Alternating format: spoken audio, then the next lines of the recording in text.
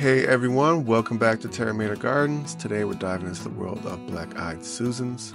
Black-eyed Susans are often among the first wildflowers to bloom in areas recovering from wildfires, helping to stabilize the soil and prevent erosion. Black-eyed Susans are native to North America and were first documented by early European settlers. They are part of the Asteraceae family and have been widely naturalized across the continent. These hardy perennials have become emblematic of prairies and meadows, symbolizing resilience and natural beauty. Black-eyed Susans are easily recognizable by their bright yellow petals and dark dome-shaped centers.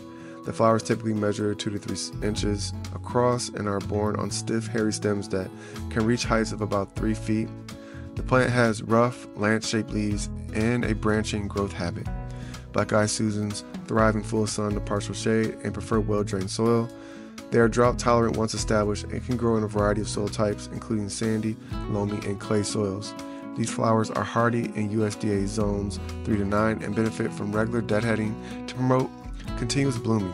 They're easy to grow from seed and often self-seed, creating vibrant displays year after year. Black-eyed Susans pair well with other native wildflowers and perennials, such as coneflowers, bee balm, and asters. They attract pollinators like bees, butterflies, and birds, making them a valuable addition to pollinator gardens.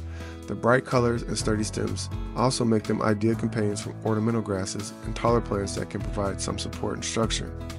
Black-eyed Susans exhibit a fascinating phototropic behavior, where their flowers tend to follow the sun throughout the day.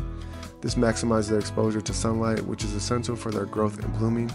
They also have a natural resistance to many pests and diseases, making them low maintenance and resilient in various garden settings. Beyond their ornamental value, black-eyed Susans have been used in traditional medicine by Native American tribes. They were used to treat ailments such as colds, snake bites, and infections.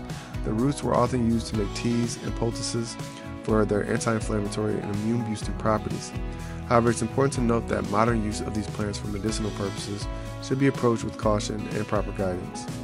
Black-eyed Susans are not only a beautiful addition to gardens and wildflower meadows, but also play a crucial role in ecological restoration and pollinator support. Thanks for listening, and if you found this information helpful, feel free to like, share, and leave a comment. Stay tuned for more insights into the fascinating world of plants. Until next time, happy gardening.